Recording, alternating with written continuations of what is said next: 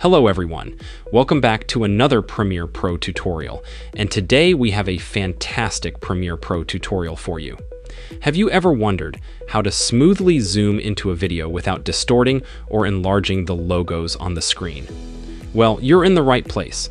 The first step is to import your footage into Adobe Premiere Pro. Ensure your project settings match your video settings for a seamless editing experience. Now, let's start zooming in. Select your video clip in the timeline and dragging up to duplicate the video. Head over to the Effects Control panel. To prevent the logo from enlarging, we'll create a mask. Select the Mask tool from the toolbar and draw a mask around the area you want to protect, such as the logo. Next, adjust the mask path to follow the logo as you zoom in. This ensures the logo stays the same size while the rest of the video zooms. Create keyframes for the mask's position and scale. Move through your timeline, adjusting the mask as needed to keep the logo protected. Fine-tune your keyframes and preview your zoom.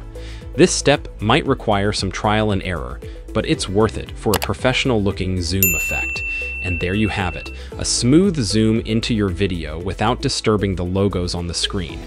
If you found this tutorial helpful, don't forget to like, subscribe, and hit that notification bell for more Premiere Pro tips. Thanks for watching, and I'll see you in the next video.